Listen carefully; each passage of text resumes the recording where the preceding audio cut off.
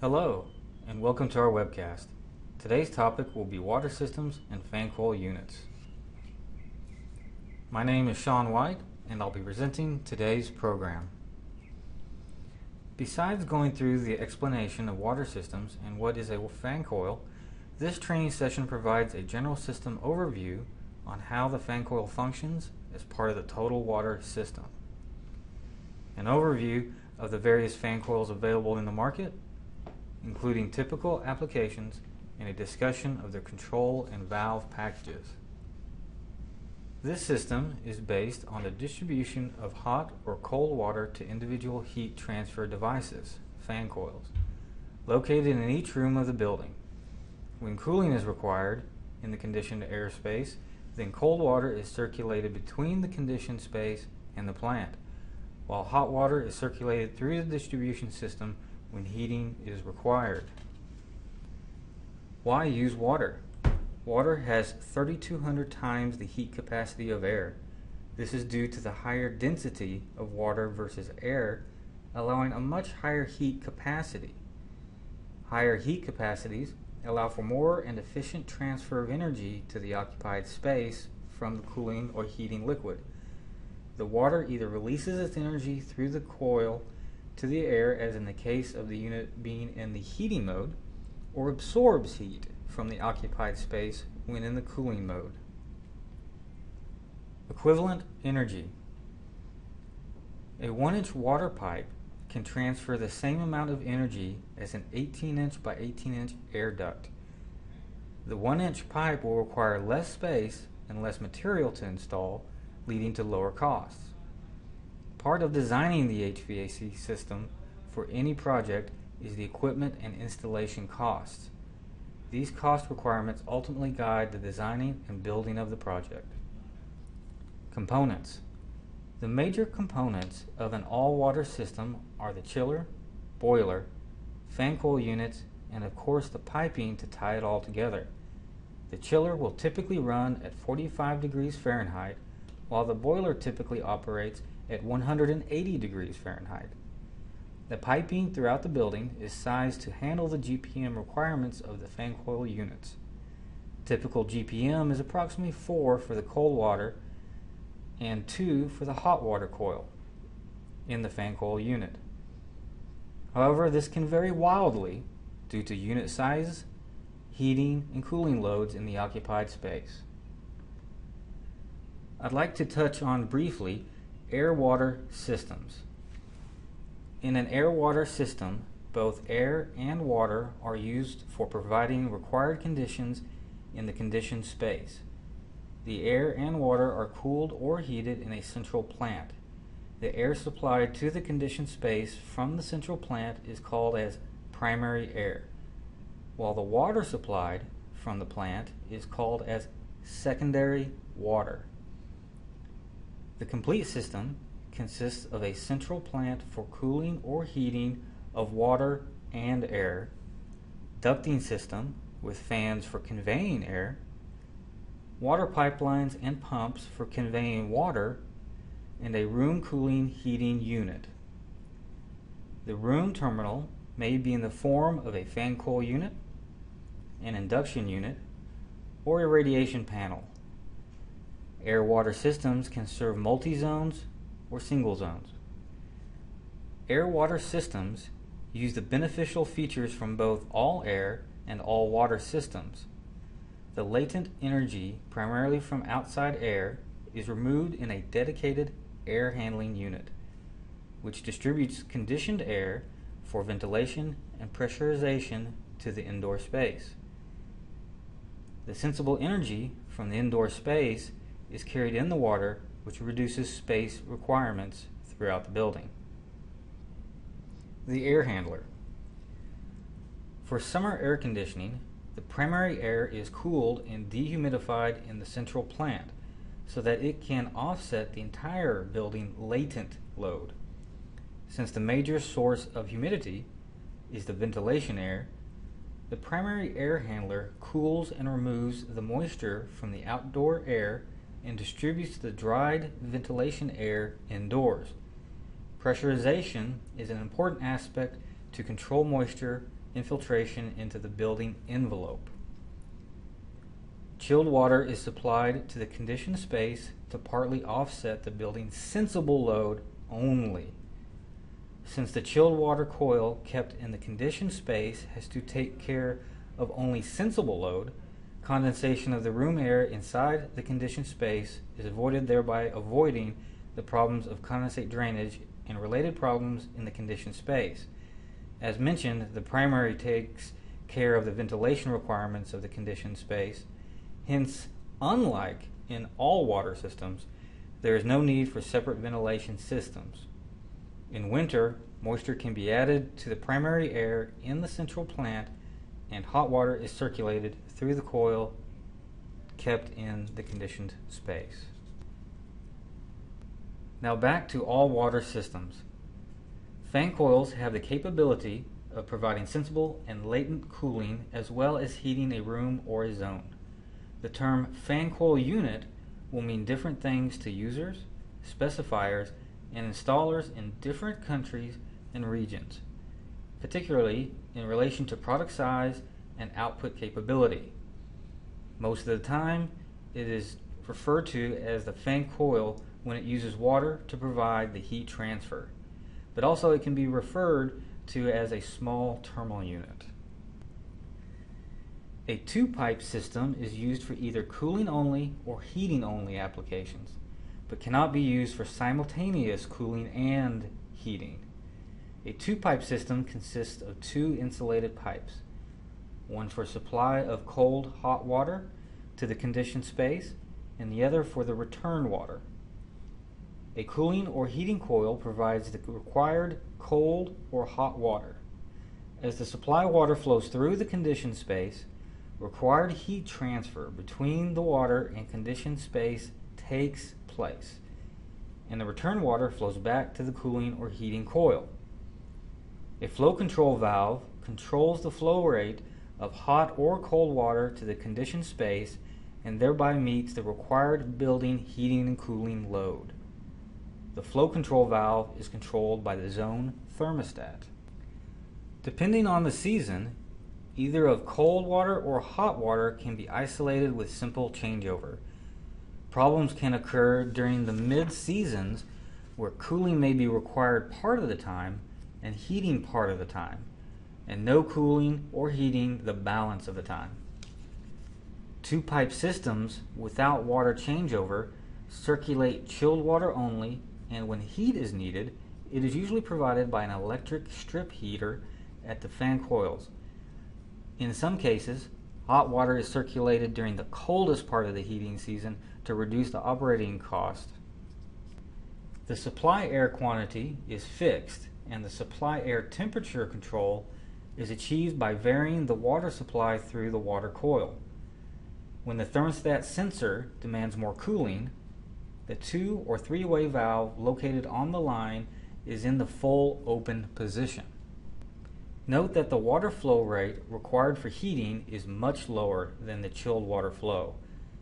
The piping and pumps are sized for the maximum flow of chilled water. Using the same piping system results in very low velocities during heating. To overcome this, if not all, 50% of pumps may need to be operative. Energy is wasted in terms of pumping costs. It is better to use a 4-pipe system and lower flow rates with smaller pumps. The advantage of a 2-pipe system is that it has half the piping of a 4-pipe system and therefore a lower cost in copper piping. However, some disadvantages are that the unit can only heat or cool but not both simultaneously. If parts of the building need heating while other parts need cooling, this can be a problem for 2-pipe systems. 3-pipe systems. 3-pipe systems have separate chilled and hot water supplies, but a common return. These systems are rarely used because they consume more energy because of the excessive mixing of the chilled and hot water in the common return pipe. 4-pipe systems. A 4-pipe system consists of 2 supply pipelines, one for cold water and one for hot water, and 2 return water pipelines. The cold and hot water are used in a required proportion depending upon the zone load, and the water is supplied to the conditioned space. The return water is split into 2 pipes. One stream flows from the hot water coil and the other flows from the cooling coil. The system is further categorized as an independent load. Independent load systems have 2 separate water coils, one served by hot water and the other by cold water. These systems make use of a 2-way on-off valve. 4-pipe system. The advantages of a 4-pipe system are all-year availability of heating and cooling with individual zone temperature control. Chilled and hot water can be simultaneously supplied during the spring and fall seasons. Simpler changeover decisions, more flexible and adaptable to widely varying loads. Disadvantages of 4-pipe systems. 4-pipe systems have a high first cost in addition to the need for either 2 coils or more costly control valves at each terminal unit or fan coil. The systems also have a high operating cost because of the 2-pump operation. They do, however, provide good flexibility in meeting varying loads. Fundamentally, the function of the chilled water system is to transport the cooling fluid from the chillers to the load fan coils and back to the chillers. Assuming that the distribution system is adequately sized, we will concentrate on the hydronic interaction between the load terminal units and the chillers. For sake of simplicity, each coil is representing a fan coil unit. In this system, the constant flow pumps are delivering chilled water to each of the 2-pipe fan coils. The fan coils are called 2-pipe because you have just 2 pipes going to them, one for the supply water and another one for the return water that goes back to the chiller. A constant volume system would require 3-way type control valves to allow the water flow through the coil or bypassing the water coil to provide a constant water flow through the system.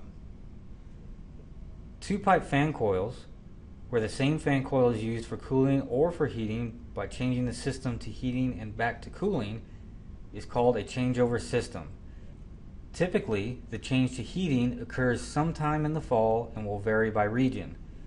For the spring and fall period where you may find the need to do both cooling and heating based on the zone or based on time of day, supplemental electric heating will reduce the guessing of when to change the hydronic system to heating. In constant volume water flow systems, when the water flows through the coil, there is a certain amount of resistance or pressure drop that the pumps must circumvent. However, when the valves allow the water to bypass the coil, resistance will be less, causing the system to become imbalanced. Therefore, a balancing valve is installed in the bypass to maintain constant pressure drop as the water flow is modulated around the coil. This type of constant flow system with a 3-way control valve is very simple from a control and layout perspective, but the pumps will continuously run at full power even during part load conditions. However, when you try to use the 2-way control valve with constant flow, you will have system problems. Once the zone temperatures are satisfied on some or most of the zones, the 2-way control valves will close to stop the cold or hot water from flowing through the fan coils. However, the pump will continue trying to push the constant water at full power to all the fan coils. Any fan coil units with open valves will receive the extra flow. The entire system pressure changes and the system will be unbalanced. For the chiller, the water flow balance is very critical for proper operation. 2-way valves are used in variable flow systems.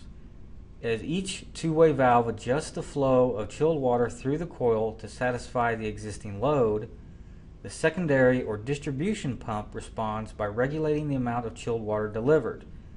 Water flows through the bypass in either direction as needed in order to balance the system. You may have heard of these systems called a variable primary flow, VPF, system, or as a decoupled system. Now let's take a look at 4-pipe systems. The four-pipe system includes a distribution system that contains both hot water supply and return lines, as well as chilled water supply and return lines. It is obvious that the fan coil unit will be required to have two coils, and for that reason they are called four-pipe fan coils.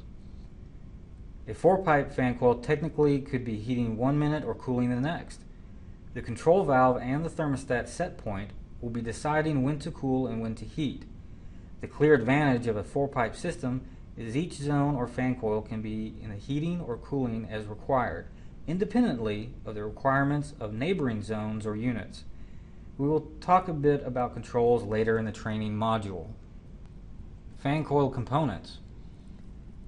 The basic components that make up a fan coil unit are a fin tube coil 1, which is the heat exchanger, the motor blower section 2 and 4, and the filter item 3.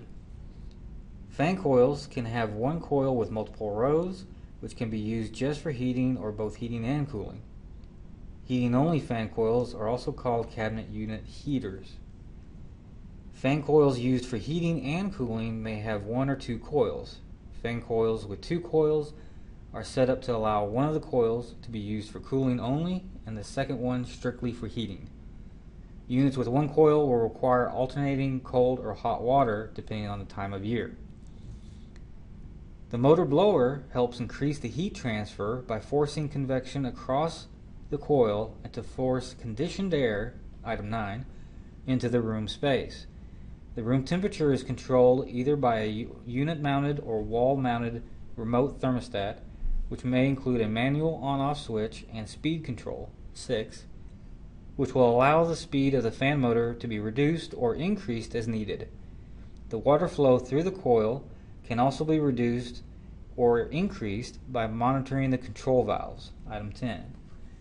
Many designers will choose a fan coil unit to meet the load requirement while running at medium speed. Any fan coil equipped with a cooling coil should have a drain pan, item 5, installed below the coil to capture the condensation. Depending on the type of fan coil, you may have the main drain pan extended out to capture the pipe condensation within the valve and piping packages, item 10, or it could be a separate auxiliary drain pan. A well-designed fan coil unit will have lower water pressure through the coil as well as an efficient fan and motor assembly for quiet operation and low energy consumption. One thing that is peculiar in the HVAC industry is how to define the handing of the fan coil, or how you go about determining the location of the piping connections. With most manufacturers, the cooling coil piping connections defines if the unit is right or left-handed as the person looks to the front of the unit. Discharge air hits the face. In this graphic, the cooling coil being represented in blue, the piping connections are to the left. Therefore, the fan coil is considered a left-hand unit. At this time, I would also like to point out that the heating coil, in red, is shown to be located in front of the cooling coil or in the reheat location. The heating coil on a fan coil can be installed in the preheat or reheat position. In colder climates, the heating coil tends to be located in the preheat position to reduce the possibility of freezing when fresh air is required. Now let's focus on the way a fan coil controls the comfort in a room, and also let's cover the different types of control valves that you will find with fan coils. When the room load is satisfied or the zone room temperature becomes comfortable, one of the ways to control the room temperature is to stop the water from flowing into the coil. In a three-way valve, the water will stop going to the coil and will be redirected to the bypass line and back to the chiller. The most cost-effective valves are the two-position valves, which are also called on-off valves. Typically, they are spring returned to allow the valves to return to the normal position when power is removed. On a normally closed valve, when electrical power is applied, it will fully open. When power is removed or de-energized, the loaded spring actuator will make the valve return to the closed position. On a normally open valve, when power is applied, it will close. The spring return, which is part of the actuator, should have enough strength to overcome the working and system water pressure. Depending on the manufacturer, the capability of this actuator will vary. Typically, a standard valve rating used in fan coils is capable of handling between 27 psi to 50 psi. In very few instances, Belimo valves, which have a higher industrial rating, have been used in fan coils. Industrial high-end valve usage in fan coils is not that common. The simplest way and most basic control system would be a thermostat that is directly connected to the fan and valve actuator. When the thermostat detects the room temperature is within a degree from the set point on the thermostat, it will cut power to the normally closed valve. The valve will not open until the thermostat detects that the room temperature is a degree or so above the set point. Using on-off valves and simple thermostats, the room temperature will tend to isolate below and above the set point and could become a bit uncomfortable, and this is one of the reasons modulating valves are used. Modulating valves are capable of varying the water flow in small increments from fully closed to 100% flow. There are two types of modulating control valves. The 3-wire floating actuator, as the name implies, has 3 wires. One is for the neutral, one is used to power the valve towards the open position, and the other one to power the valve towards the closed position. The amount of time you leave the power on determines how much of the valve moves to the closed or open position. If the valve takes 8 seconds to go from fully closed to fully open, and the thermostat is calling to open 50%, it will power the valve for 4 seconds if the valve was fully closed. The 0 to 10 volt DC proportional valve will either be fully closed for normally closed valves at 0 volts and fully open at 10 volts. With a proportional actuator, you can determine fairly accurately the position of the valve. At 2.5 volts, the normally closed valve will be 25% open. Two-position valve actuators can be powered with 24 volts or line voltage. Line voltage actuators could be 115, 208, 230, or 277 volt. Modulating valves always require 24 volts. It is important to mention that thermostats or their controls have to be designed in the same way. On-off thermostats with on-off valves, and modulating thermostats with modulating valves. A two-way modulating valve is similar to the three-way valve in that the water flow through the coil is modulated proportionately to the load. As mentioned in previous slides, the primary difference is that the two-way valve does not bypass any unused water. It simply throttles the amount of water passing through the coil. The coil and the air being conditioned experience no difference in the cooling effect of using a two-way versus a three-way valve. The chilled water system, however, sees a great difference. Recall that with a three-way valve, the terminal water flow, water through the coil plus water bypassing the coil, is constant at all loads. With a two-way valve, the terminal water flow varies proportionally with the load, because there is no mixing of the coil and bypassed water. The temperature of the water leaving the load terminal remains relatively constant at all conditions. In fact, the return water temperature may actually rise slightly as the load decreases due to the coil heat transfer characteristics. One more item to cover. In one of my previous slides, I mentioned that two-pipe fan coils where the same fan coil is used for cooling and heating is called a changeover system. Generally, a thermostat controlling a fan coil with valves will require some type of sensor or aquastat to be strapped on the inlet piping of the fan coil to sense if the water in the system is in the heating or cooling mode. A basic thermostat uses the aquastat, which is a simple thermostat. If the inlet water temperature is above 83 degrees Fahrenheit, the aquastat will connect the heating signal from the thermostat to heat the space. When the temperature of the inlet water drops below 65 degrees Fahrenheit, the aquastat shall allow the cooling signal to be connected to the control valve to cool the space. A digital thermostat generally has a sensor, typically with a 10K resistance, which will change the resistance depending on the temperature in the pipe. Here we have the typical non-industrial fan coil unit used in water systems. Above the doorway is a concealed horizontal unit. Above the chair is the same horizontal unit but with a casing around it for exposed applications. Behind the chair is an in-wall vertical stack unit. Underneath the window is a floor-mounted vertical basic unit with a casing for exposed applications. And the picture next to it in the bottom right-hand corner is a vertical floor-mounted unit that has been recessed into the wall for concealed applications. In this slide, we show the same type of fan coil unit, minus the vertical stack unit, but for industrial uses.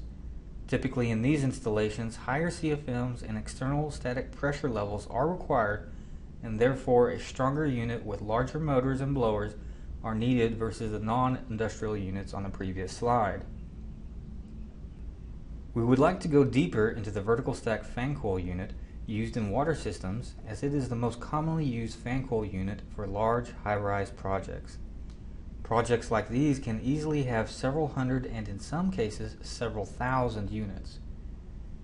The unit is set against one or two walls and is covered in sheetrock to match the room's paint or wallpaper scheme. Only the supply grill, return grill, and thermostat are exposed to the occupied space. The vertical stack unit can come as a standalone unit with its own external riser piping or in pairs sharing piping.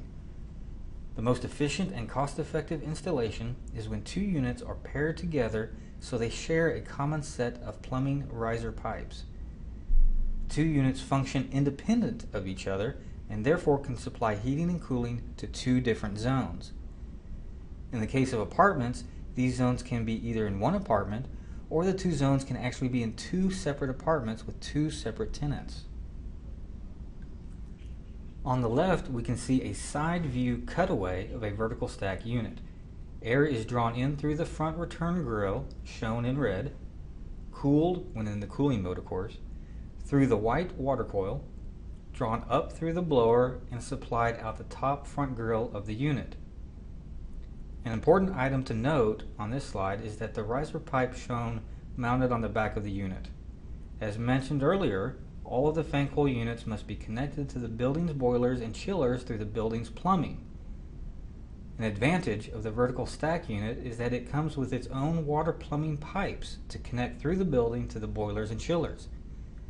Installation costs at the project site can be lowered by using this type of unit, as the fan coil unit comes pre-plumbed with the necessary project piping. In riser piping layouts, the water is typically supplied returned from either the roof or the basement. In this schematic, we show a basement serviced riser piping column for a single stack of units and for a master drone stack of units. Most of the units in the stack use two-way valves, with the final unit utilizing a three-way valve. In order to ensure that all units receive the proper number of gallons per minute, water GPM flow regulator valves should be utilized at each unit. This will prevent units near the basement and pumps from receiving too much water and the top floor units not receiving enough water. Here are three typical installations for vertical stack units. As mentioned previously, the master drone installation is the most cost-effective due to the use of one riser piping set supplying two fan coil units. Between A, B, and C, B is the most cost-effective as the two riser pipe sets can service 4 units. In A and C, two riser piping sets can service only 2 units.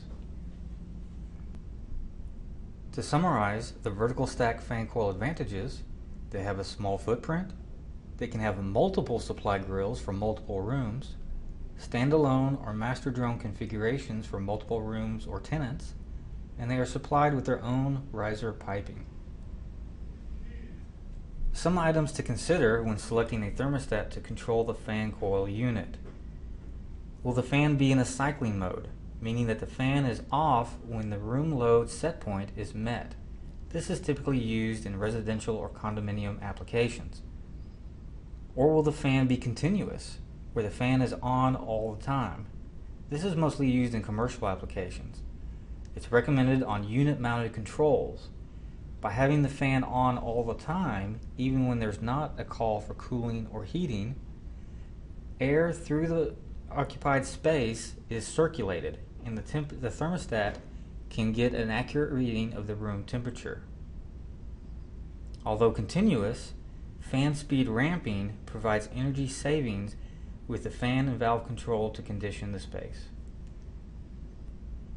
This slide shows the operation of normally open and normally closed on-off valves. Depending on whether the valve is normally open or normally closed, the thermostat will either remove or add power to operate the valve. On-off valves are either 0% open or 100% open. There is no middle ground. Going from full closed to full open is drastic and can cause large temperature swings around the thermostat's set point for the room. A more moderate and energy efficient approach is to use modulating thermostats with modulating control valves. Modulating valves can be at any point between 0 and 100% open, depending on the load demand called by the thermostat. If the fan coil unit is turned on and the temperature in the room is far from the thermostat's set point, the modulating valve will be at full 100% open. As the temperature of the room comes closer to the set point, the thermostat will start to slowly close the valve until the set point is reached. Once the set point is reached, the valve will be fully closed. If the temperature of the room starts to drift from the set point, the thermostat will open the valve only just enough to bring the room temperature back to the set point. This minimizes the use of hot and cold water through the fan coil unit and makes the boiler and chiller more energy efficient. Another type of thermostat control are building management systems. In large project installations where individual fan coil unit control is not required, or where occupants should be prevented from adjusting the fan coil settings, a BMS system can be used. A set of computers in a control room remote from the fan coil unit controls the valve positions and fan speeds to maintain the set point in each space. This system is used often in schools and office buildings. This type of system is rarely used in hotels and dormitories where individual occupant-controlled fan coil units are required. Valve packages control and regulate the flow of water through the unit. Shown here is a complete two-way valve package used by any water system heating and/or cooling unit. Starting with the supply pipe, there is a shutoff valve so water can be isolated from the unit for maintenance or repair. Shutoff valves are almost always required. Next, moving toward the coil, is a union for easy disassembly of the unit from the building's plumbing. Next is a PT plug for measuring water pressure and temperature. A Y strainer is shown next for removing particulates from the water stream. This is important as these particulates can clog the coil and other valves. The motorized control valve is next, which is controlled by the thermostat to allow water to flow or not flow through the coil. And finally, there's another union before the coil. The return line has similar valves minus the Y strainer and control valve. It does contain the flow control valve that limits the total GPM allowed through the unit. This prevents one fan coil unit from drawing too much water and starving other units in the HVAC water system. Advantages of water systems. Water is an effective heat transfer medium. Therefore, distribution pipes generally are relatively small volume compared to air ducts. Recirculation of air is unnecessary, so commingling of odors and contaminants or concerns over fire and smoke spreading from one zone to the other are minimized. First cost is often less than for other central systems. Less building space is required. More suitable for retrofit applications. Off-hour conditioning does not require central air system operation. Cooling can be easily shut off in unoccupied areas where it's not needed. Quieter than unitary systems. Minimal space needed for air handling rooms and duct clearances, individual zone temperature control. Variable speed secondary pumps can be used to improve comfort, control, and reduce operating costs. Can use heat recovery techniques. Flexible and readily adaptable to many building module requirements. provides individual room control, prevents cross-contamination of recirculated air from one room to another. Disadvantages of water systems. All water system is limited by its inability to control relative humidity, outdoor air content, air composition, and pressure. A separate ventilation system is required for air quality reasons. No positive ventilation is provided unless wall openings are used. Ventilation is usually from a wall aperture and is not easily controlled due to the wind and stack effect. Otherwise, it is often accomplished by the opening of windows. Unless dehumidification and latent load is handled with a separate system, such as an air-water system, a condensate drain pan system is required, and terminal air filters must be periodically cleaned. Relative humidity may be high in the summer, particularly if chilled water flow is modulated for temperature control. No humidification is provided. Seasonal changeover is required. Maintenance and service work must be performed in the occupied area. And finally, the filters associated with terminal units are the low efficiency type and require frequent changes because of static pressure limitations. That concludes our program today.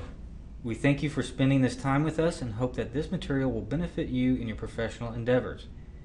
We will continue to produce more programs covering other HVAC topics and hope that you will join us. Our panel will now begin answering questions that came in during the program. If you have any questions, please enter them into the box on the right side of your screen. Thank you.